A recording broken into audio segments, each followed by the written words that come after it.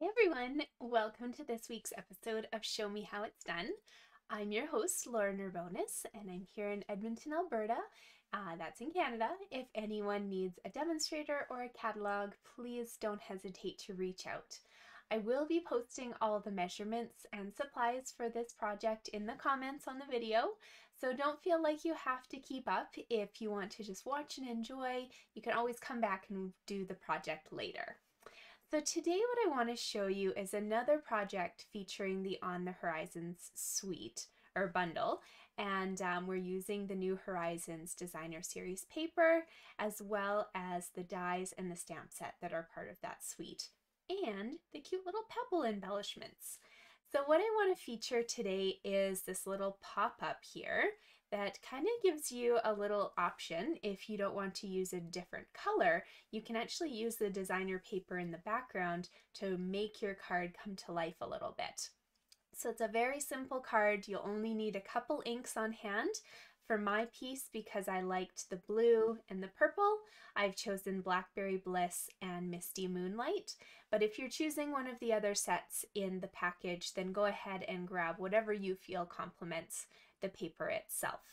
So if you'd like to follow along, you will need the On the Horizon stamp set as well as the dies. You'll also need to cut 3 pieces of paper. So the first is a card base, and I have chosen Misty Moonlight for mine.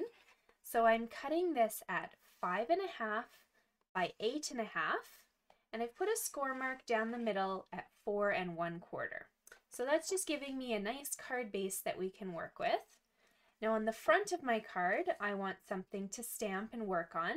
So this piece of designer paper measures 4 inches by 5 1/4. And then on the inside, I also like having something to work with. So we're going to go with another piece that is 4 inches by 5 1/4. Okay, so let's get going. We might as well just attach that to the inside of our project right now. You can choose to use double-sided tape, or you can grab some seal. I, for some reason, don't have a roll here. So I'm just going to put 4 glue dots on my corners, and it will be perfect to just put on the inside there. Okay, so here is my inside of the card. I can come back later and stamp on that if I want to, but for now I'm going to put this aside, and we're going to work on stamping this piece here. Okay, so let me just set this up in your frame so you can hopefully see it. So as you can see, the designer paper is gorgeous. It's got so many visuals in it already that you barely have to do anything. But if you want to, we're going to add some trees. So I've got my Blackberry Bliss. I'm just tapping on that ink because they're very juicy. You don't need to do much. So we're going to tap full strength like that. And then right beside it, you're going to stamp off. And that will give you a lighter tree kind of look. I'm also going to do that one more time. So right beside that set of trees, do another full strength. And then in between, we're going to stamp off. So we've got some nice little layers of our trees. Keep your Blackberry open because we've got a nice set of birds. So these guys, I want to make sure my birds are facing the right way. I'm just going to add them to the top left of the project. Okay, really subtle additions here. Next, we'll need our Misty Moonlight Ink. This guy right there. So I'm going to start with my grass because that's just gorgeous.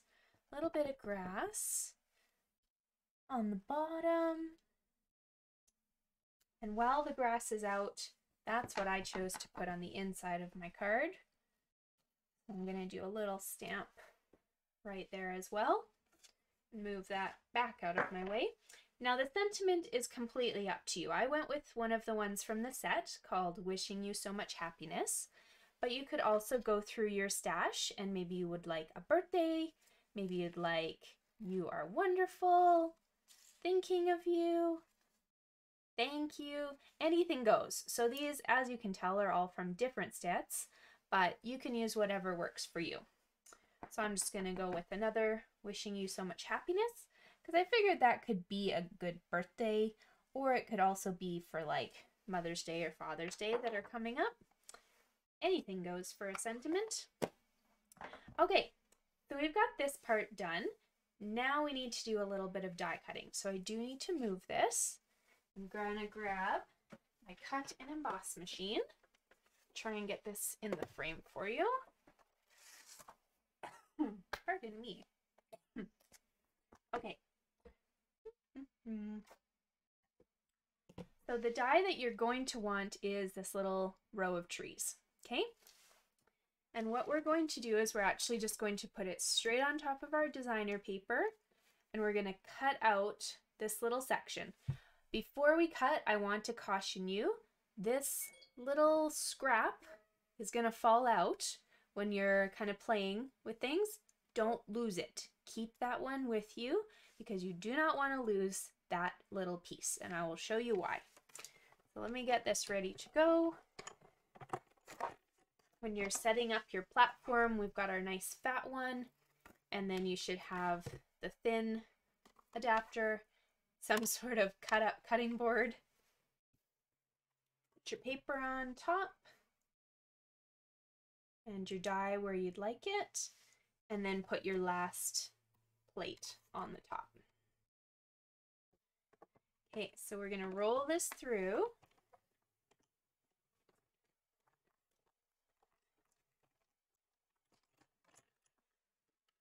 I will move this.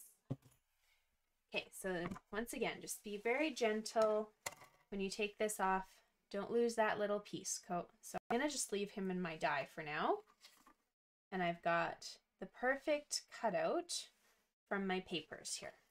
Okay, so now I mentioned I'm missing a roll of my tape. So give me 1 second to grab that. There we go. Let's do this.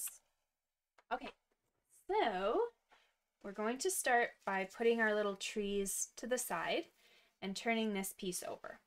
So for the perimeter, you can use any sort of flat adhesive that you want. I'm just going to put a few strips of paper, and this will attach directly to my blue piece of Misty Moonlight. Around this tree line though, I'd really encourage you to grab some sort of liquid glue and just put small dots in some of those finer details of the trees, because you just want that background to be nice and flat so that your tree line pops out really well. Okay, and then I just kind of did a really thin layer of glue all around the trees so that when I put it on the card, it will just be really set. Okay, so take off your little pieces and grab your card base. Make sure you're opening it the right way, and you can go ahead and put this on the front. Should have a nice frame of blue all the way around. Okay, so do your outsides first, then come in and just gently hold down those sections that you had added glue to. They might just need a couple seconds of your fingers on top, or if you don't have time, grab ink or a block and just set it on top. It will set for you. Okay, so it's done right away for me. I'm going to now bring in my little trees, and I want to pop them out with some dimensionals. So you'll notice this is very small space. So what I like to do is I take the edge of a dimensional sheet and I just cut myself a strip of some of these scraps. Okay, and these are perfect for you to just cut a nice little chunk of that will fit on this hill. And then you can also do the same for some of those little trees. Okay, so we need a couple chunks here, and then I'm going to just cut a few small pieces, and those can go on my tiny trees because we want this popped up as much as possible. Okay, the big trees you can put a mini dimensional on, they will fit, but you can't in the little ones. So that's why I like these scraps. Oops. Grab big mini dimensionals. And maybe we'll put one more little piece on this edge here. Okay. It's not going to make or break it, but it will look a lot nicer. Okay. Got dimensionals all over the back. Go ahead and take the backings off.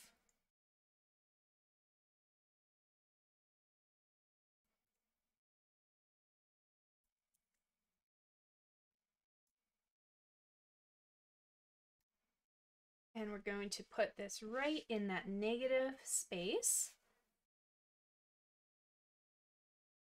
And it will fit perfectly because that's where it was cut from. And you can see it just stands out so much, but it looks a little weird with that little blue space.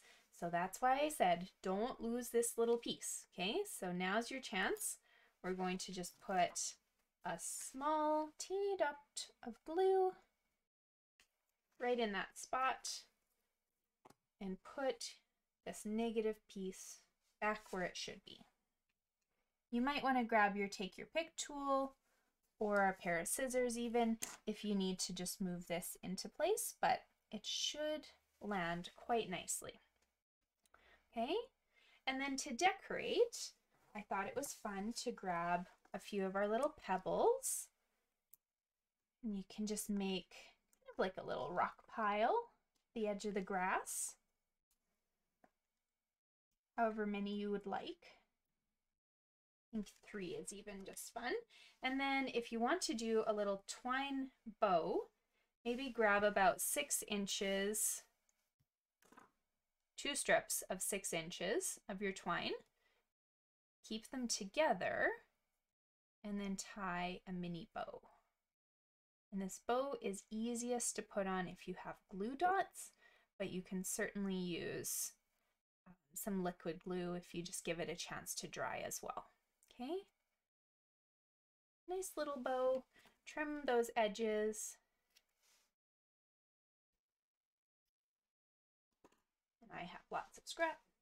So when I'm using my glue dots, what I like to do is just find one right on the roll. I put my bow on top of it and I just pull up so that I haven't touched this glue dot at all. It's just ready for me to attach to the card. And there you go. This is just a super, super simple way of decorating your card without having to add other colors to it. You're actually just using the entire piece of designer paper that you love and bringing it to life a bit. Some of the other dies that you certainly could do this for are maybe the mountains, using one of those really purple pages. Let's see if I've got one handy. Here's just what I have left. Okay, this one would be cute. So instead of using this, I've popped that up. But this one would be really fun if you wanted to pop out maybe some grass from the bottom. You could also pop out some little houses. You could pop out a hill, whatever you want. Like this one has a lot of potential for you to play with. I like the grass idea on the bottom of this one. And then where could you do mountains? Here's a nice one too, a nice lake. You could do the same idea that we did with the trees. Or you can take your mountains and you could pop them out of the page right there. It'd just be very subtle, nice, quick, and easy. So lots of options for you depending on which piece of paper kind of catches your fancy. This would be a really cute one for the grass as well. Put him down there. You could do the tree line up at the top, or substitute out for the houses, whatever you prefer. Maybe you do both. Could always do one and then the other. So, lots of fun project ideas. But I hope you like the technique. and I do hope that you give it a try.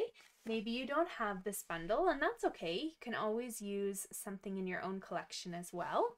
And don't forget to use your sentiments to personalize it to whomever you're giving it to. Okay? So thank you guys so much for joining me. I hope you had fun, and I hope you enjoy using your New Horizons bundle even more. Bye.